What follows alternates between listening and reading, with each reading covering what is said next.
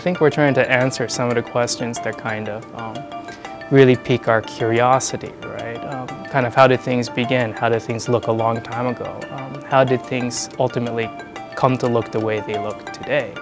And what are the laws of physics that governs all of that?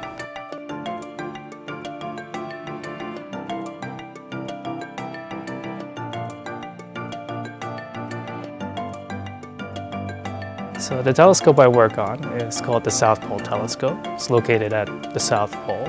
It has a very special camera on it. The camera is made out of superconducting detectors, and we use these superconducting films to measure basically radiation from 400,000 years after the Big Bang.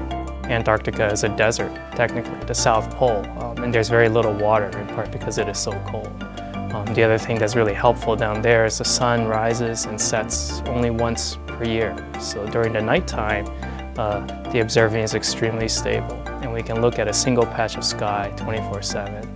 I think here there's a broad set of stuff that we need to do the science that I'm interested in doing. In particular, here we work on making the detectors for the South Pole Telescope, and that requires resources in the Material Sciences Division, the Center for Nanoscale Materials, and ultimately the questions that we're trying to answer are part of the High Energy Physics Division. In Argonne's a special lab indicates that all of these ingredients are kind of here on the same campus. The things I like most about working here, I think, are the people that I work with. This sense of collaboration, and people from kind of different scientific backgrounds with different scientific interests, and yet we all kind of work together on this thing, and we all learn from each other, and that's kind of a nice, meaningful experience.